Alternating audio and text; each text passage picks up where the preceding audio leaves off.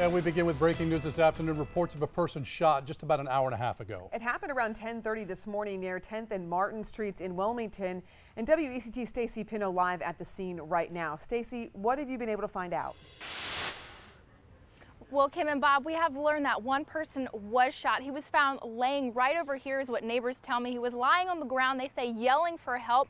We do know he was shot in the leg, but he does not have life-threatening injuries according to the sergeant that was out here. But I want to give you an idea of what was going on. These are several bullet holes that you see in this one car. You can see at least 3 right here. And then take a look at this car over here. This isn't the only one that was hit by bullets. This silver car just peppered right here with at least 4 or 5. You can see one hit right here in this tire, causing it to go flat.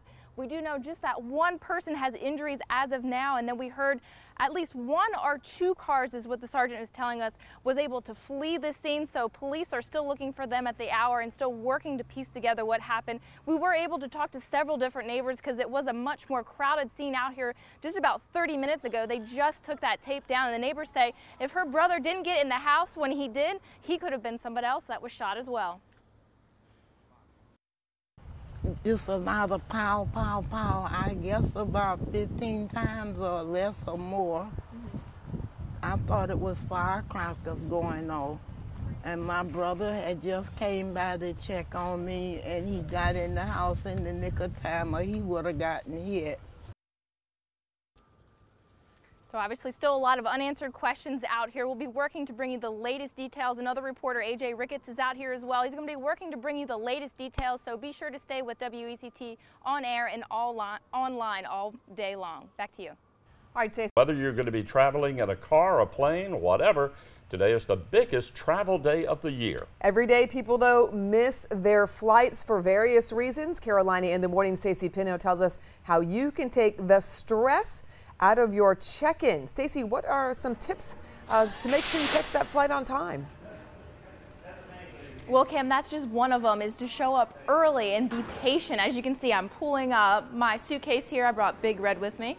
We're coming to the Wilmington International Airport. I'm pulling my luggage. Just about 1,200 people are going to be doing today, and I'm joined now with Gary Taylor. He's the operations manager, and this is a big travel day for everybody, whether they're going in a car or in a plane. So what's the #1 tip you would pass on to people that are going to be passing through today? Get here early and be patient. For if you're flying, within the U.S., how early do you recommend they come here? You need to be at the airport at least an hour and a half before your flight. But say if somebody's having some kind of awesome holiday and they're going internationally, is it still an hour and a half or? 2 hours minimum for international. 2 hours. Okay, so let's say my flight's a little bit later. I'm an hour and a half early. We come to this kiosk. Does everyone usually check in from these touchscreen kiosks? Everybody does. This is the beginning of the check-in process. Start at the kiosk, go through the process. You get your boarding pass here. If you have baggage to check, you go from the kiosk to the ticket counter and check your bag. Gotcha. And with the size bag I have, obviously, it's going to be a little bit over what a carry-on, but we can show you guys kind of, if you're unsure of the size your luggage is, you can measure it up right here. You can see that mine definitely exceeds that 14-inch mark, so I know I'm going to have to pay extra to be able to check it. So the next thing you do is you would come up to the customer service representative right here, and you got to weigh your bag, because if it's going to weigh over 50 pounds, which trust me, I have definitely had that before with all the stuff I pack. I'm an overpacker. You're going to have to pay another $25, but I did pretty good, only 23 pounds this time. I say I've definitely a major improvement. So this is just the beginning phase. You're just checking in. Stay with us here on Carolina in the Morning, because we're going to take you through the next process of what you can do to make sure you can go right through those TSA lines. Back to you. And thanks. And many of you might be waking up still feeling the sting of the Carolina Panthers' loss last night in Super Bowl 50. Yeah, they lost 24-10 to Peyton Manning and the Denver Broncos. A lot of people might be crying in their oatmeal this morning. We sent out our Stacy Pino to kind of talk to some fans this morning out at various places around town. So, Stacy, how are people dealing with the loss this morning? Well, I haven't seen any tears in the oatmeal, but I can tell you Darren is still wearing his Panthers gear, and you better go to school full, because he had not only Lucky Charms, he had French fries and chicken fingers. So he is going to school on a full belly and still wearing that Panthers pride. We're going to come back to the kitchen. We have Greg back here. Now, talk about, did you watch the game last night? What was your reaction to the game? I feel like it was a pretty good game. I feel like Carolina, they made a few turnovers there, and I think that really cost them. No turnovers, they might have played a little bit better game. But all in all, it was a pretty good game. And now that defense, though, I know that was a tough defense for that Denver Broncos. How do you think that, you know, it looked like it shook up Cam Newton a little bit? I think it did, too, because he wasn't able to really do what he wanted to do throughout the year. We played pretty good, but like you say, that defense was really, really tough. Yeah. Denver had a really good defense. And, I mean, Cam Newton, he's 17-2 wrapping up the season. We can't be too tough on him. But with every Super Bowl also comes the halftime show. So what did you think about Coldplay, Beyonce, Bruno Mars? What did you think? I think the halftime show was pretty good. I really enjoyed it. It was one of the best, I think.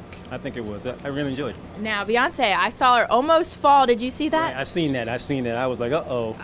Same, but she's a pro. She recovered. She's Queen Bee. They call her that for a reason. But definitely some sad Panthers fans here. We're at Jimbo's off of South College Road, where they're going to tell them, hang in there, keep pounding for next year, right? Next year. Go Panthers. Go Panthers. All right. There we go. All right. Well, definitely keep pounding. Go Panthers here is the motto at Jimbo's. Back to you guys in the studio. And this morning, officials from UNCW, they're expected to head out to one of our local beaches today. They were contacted early this morning when a whale washed ashore. Yeah, we received that call early on. Our Carolina in the Morning Stacey Pinto has been there this morning. We do want to warn you again, the story, some of you may find it upsetting. It's a sad situation out there as this whale has now come ashore this morning. We rejoin Stacey again at Curie Beach this morning. Stacey, what are the latest details you're finding now? Well, Bob and Kim, the UNCW officials just got out here and they were able to confirm that the baby whale that you see right there is a baby humpback whale. They say it's about 1 to 2 years old, and he says that it does look like it has been sick for quite some time. It looks very skinny is what UNCW officials are saying, so they are planning to take him to a necropsy later today to get more details on what caused this baby whale to pass away. But we have several onlookers out here. They've just kind of been amazed. They say they don't usually see these kind of whales wash up. This is Ben Shaw. You surf a lot in this area. What was your reaction? Well, I've seen a couple of these things out swimming around lately, more and more frequently. Hopefully this is the last one that I see actually wash up on shore. Definitely. And here's your daughter right here. What's your reaction to seeing, this kind of whale wash up on shore? It's very sad, and it's just I'm just very sad to see a dead whale on the beach. Me too. I'm definitely an animal lover and a mammal lover. So again, we were notified this morning by somebody out walking this morning. That's how officials in Curie Beach were also notified. So again, if you're ever walking out in the mornings and you see something like this, do contact police so they can notify the proper people to be able to handle this situation and remove a mammal like this safely. Back to you guys in the studio.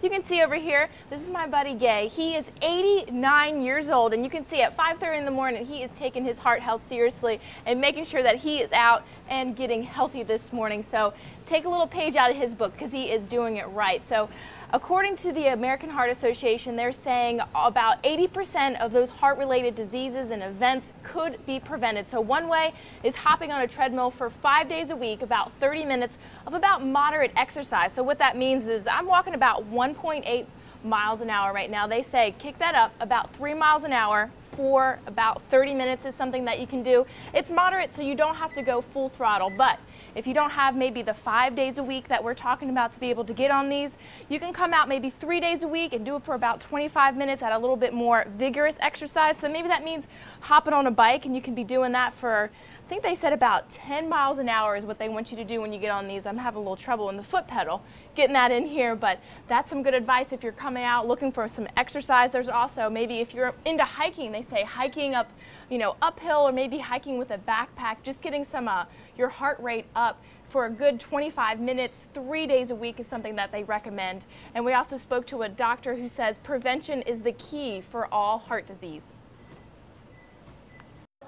Such as just exercising every day, watching what you eat, watching your diet, never smoking, never starting smoking, stopping smoking if you've already started. And if people can do all of those things, the likelihood that they will need catastrophic care from a heart specialist is dramatically decreased.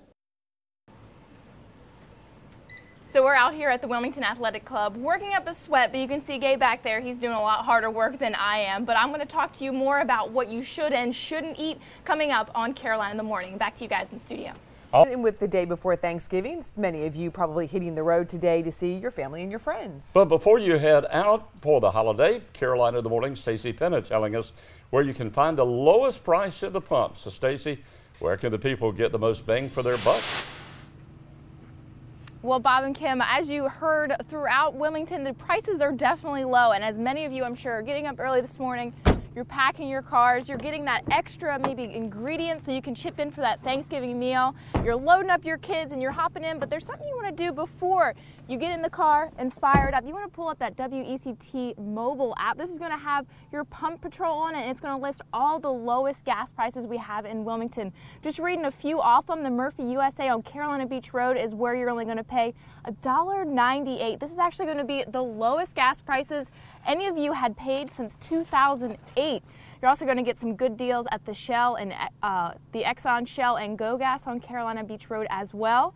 But you might want to wait to fill up if you're going to go south towards Brunswick County into Southport, because you're going to have $1.95 at the Murphy Express, as well as $1.96 at Go Gas on North House Street, as well as $1.96 at the BP. But if you're heading up into Hampstead, you might want to fill up maybe in Southport or Wilmington, because you're going to save at least 10 cents going up into Hampstead, because they're about a $2.09 is their cheapest gas price they have. So we have a lot on that pump patrol for you to be filling up to make sure you're saving the most, because we know you have to not only travel this weekend, but you have Black Friday coming up. So a lot to do this weekend. So you can save where you can here by using this mobile app on your pump patrol. But stay with us on Carolina in the Morning, because if you're traveling out of state, I'll tell you how you can save even more money. Back to you. On FoxWilmington.com.